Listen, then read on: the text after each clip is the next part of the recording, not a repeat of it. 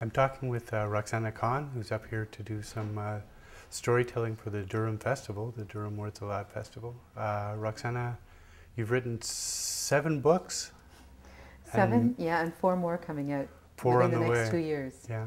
Yeah, so a total of 11. How did it all start? How did you get involved in It started, I guess, with a dream when I was a kid. When I grew up in Dundas, Ontario, which is a really small town.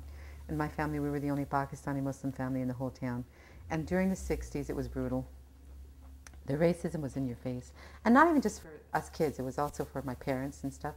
Like my father used to work as a tool and die maker, and they used to call him Black Bastard right to his face. They wouldn't call him his name, they would call him that.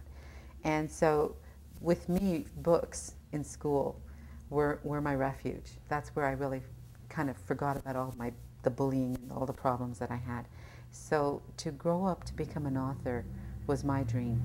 And I had a really supportive teacher in grade 8. He told me that I should become an author. And he wrote me this long note. And I just thought, I can't be an author because authors are white and they're from England and America. That's because back then, in the 70s, that's where we got our books from. Even Farley Mowat and Ella Montgomery, who were the two Canadian authors I could name, they both were published in the States and their books came back to us. So I thought I couldn't do it, but I started to dream about it.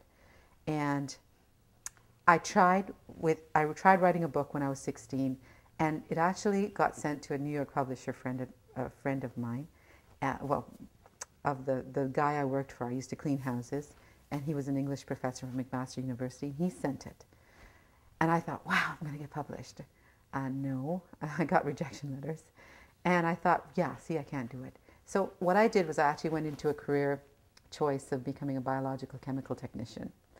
And I graduated from Seneca College as a biochemical technician. I graduated at the top of my class, but I was like the last one to get a job. If I'd become a successful biochemical technician, I probably wouldn't be an author today. I was at the top of my class, I graduated, but I was like the last person to get a job. I would ace the phone interview, but once it came time to go and meet the person, they would look at me and they'd say, I'm sorry, the job has been filled. And there was nothing I could do about it. This must be the most exhausting process. It was really, really hard. I felt Yeah. at the time that those 2 years had been wasted. I don't feel like that anymore. I think they were growing periods. I had to try other things. I didn't go to the writing because I really didn't think I could make it. But over the years, I kept writing. I kept writing for children. I kept writing. I did that that Fajr story that I read in this piece, and I kept dreaming about it.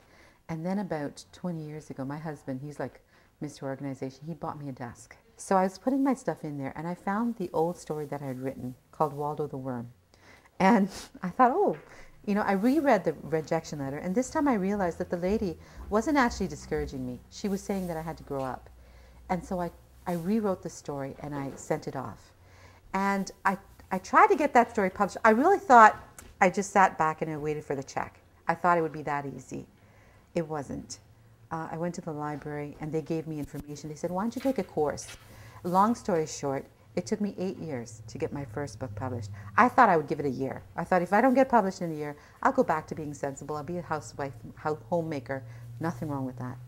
But after 8 years, I finally got my first book published. And then 9 years, I had 5 books all of a sudden under contract. Yeah.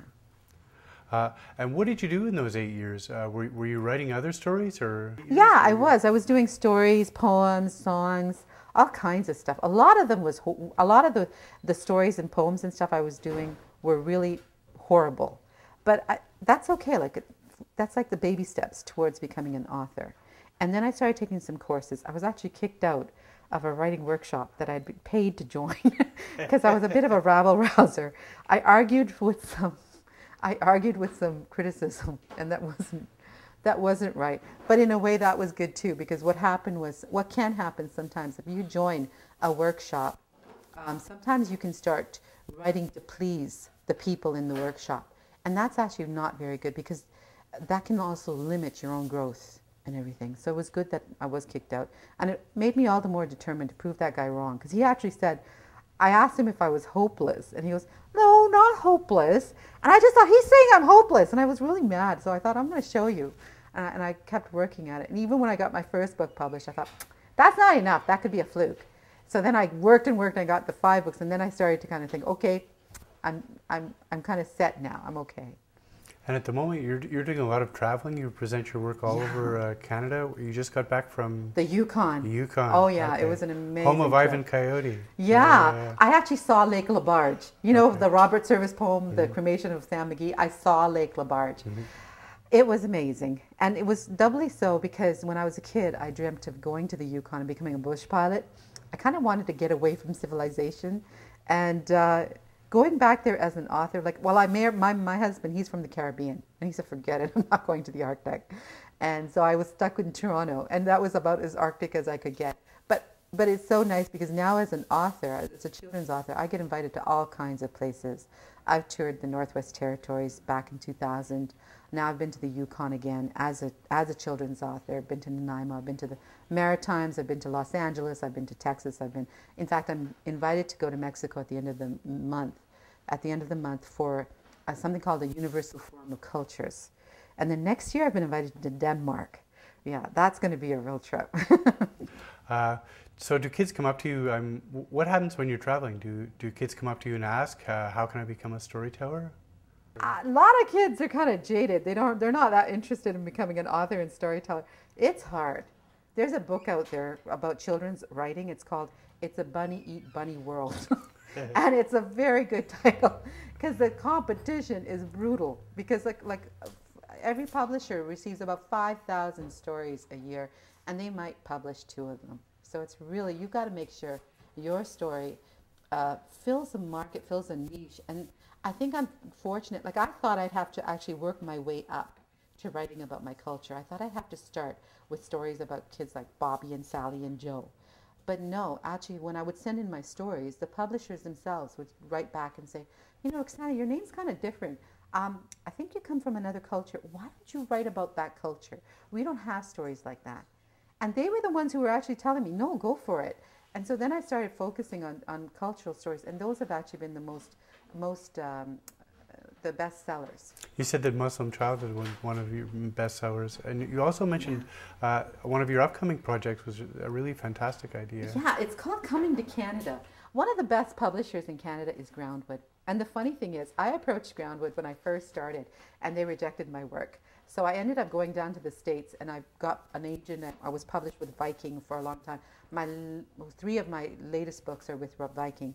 And then with things happening down south after 9/11, I really feel as though the American market is starting to become very insular.